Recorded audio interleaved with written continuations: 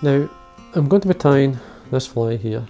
This is a combination of, I would say, Teal Blue and Silver, Peter Ross and the Bibio all in one. Now it's tied just for a bit of fun. Now an old gentleman that watches my videos from Manchester called Ernie Smith. Now he's a great fan of the Teal Blue and Silver, and he's obviously from Manchester, and colour combination in here within this is as well the red and white, blue and white, which the Manchester colours is, so it all goes together. As I say, it's just for a bit of fun. Now, as well, I'm sure it's a fly that you'll be able to catch a few fish on, and some nice dyeing methods within this, so I hope you enjoy it. Now the hook I'm using, this is an all-purpose medium hook, size 12. Thread I'm going to be using is a uni thread. It's the 8O in black. I'm just going to run the wax through the thread to get it started. I'm just going to start at the eye of the hook, and I'm going to come down a nice layer of thread on the shank until I'm in line with the barb of the hook, and then remove the waste piece. The wee turn there just to tidy that up. Now the tail eye on this fly, I'm going to put in some dyed hot orange Tippet. Now you can see these are large feathers, but I like them in the tails. You're looking for around at least half a dozen fibres. Depends just how good the fibres are. Now I've just had too many there, take them out. You're looking for a tail length around the body length. Tie that on. A couple of turns. Now those two turns are on the hook, on the bare hook. The rib of the fly, we use a fine silver wire. Now this will rib the first part of the body, which is obviously silver, but I'll run it through the seal's fur as well. Now you want this the length of the body. Now you want to give yourself a couple of mil at the head. Just pull this in. Now I've got a uni miler here. It's a gold and silver uni miler, but I'm going to use the silver side. I usually have the gold side facing myself. This would be like a number 12 or a 14. Any of the two sizes would do. Now, reasonably straight turn at the back, and then work your way up across your thread. And 1/3 of the body is going to be red seal's fur, or you could just say SLF. Tidy this up. A touch of the red. I want this to sort of taper up. So we're happy there. Now there's that's like a Peter Ross there. Now we go into the black, we've got the close to the Bibio. So it's a nice blend of patterns. And I'm sure if you do that, this will catch fish. It's a nice fly. When you tie your own flies, you can do this. You can mix and match type thing. I'm just going to wind this up. Now just this last turn here, I'm just going to stroke back some of the fibre as I wind. Give it a kind of rougher look, as they say. Nice straight turn at the back with your wire, and then come up through. You're happy. There's a couple of fibres going forward there. Just take your time and draw them back. Come up. You have a wee bend into the wire, 90-degree bend. Screw your wire in. Bend and break it away. A wee quick look at that. Now what I'm going to do is just get some Velcro. Might brush out some of the fibres, just to give it that worn out look. Then roll my fingers through it.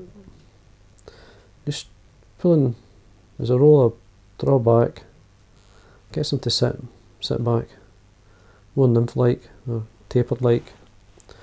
Now the hackle, I'm just going to use, this is a Chinese cock hackle, but these Chinese cock hackles are really soft. I mean, they're kind of henny cock, and they make for a nice hackle. So, and they've got a nice thin stem.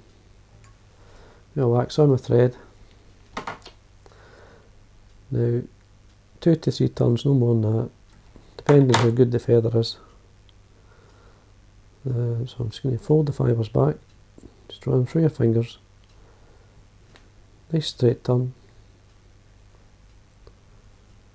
see where we are. There's a couple of turns there, so that's plenty. Tie it off, trim away, just draw this back. That looks okay. Now I've got a teal blue hen. Now you don't need many fibres, just a small throat, just to highlight the throat with the blue. Now you could use other things, or you could leave them out, maybe blue jay or guinea fowl, it's up to yourself. Now just pinch and loop that underneath. Now that's fine, that looks okay. You can see it a wee bit better there. Maybe put it in a wee bit, it's just a wee tad long. It's fine. Trim away. Just watch your thread when you're trimming this. Got a nice neat cut.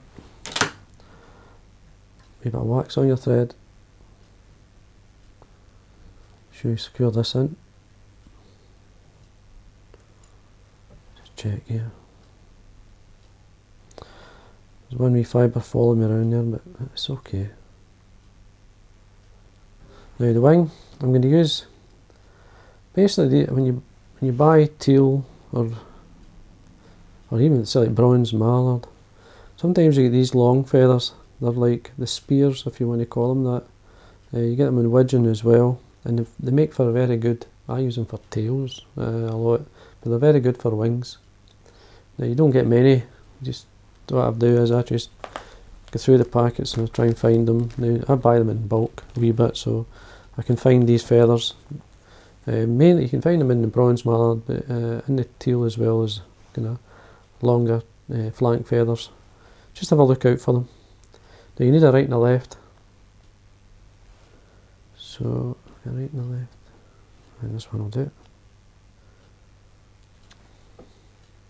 Just going to trim it away. Don't want too much.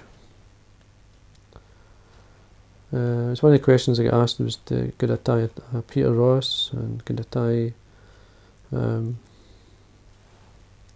a Bibio, so there's a combination of both in here as well as a teal blue and silver.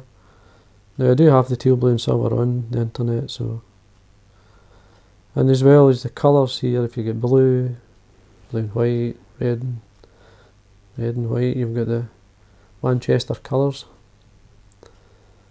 Both teams. Now I've got the right and the left side there. Just going to fold it down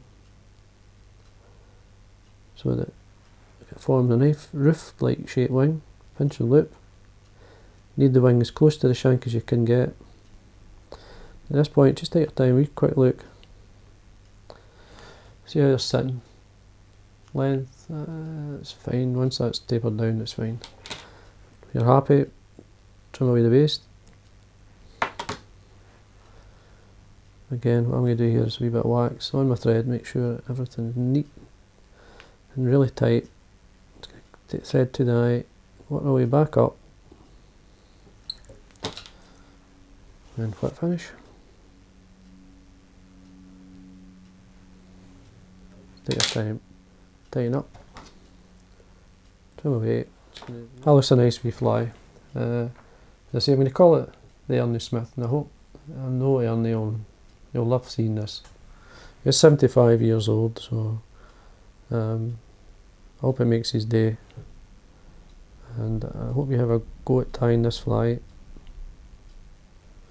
Bit of fun, but that's what fly tying is all about, creating your own patterns as well.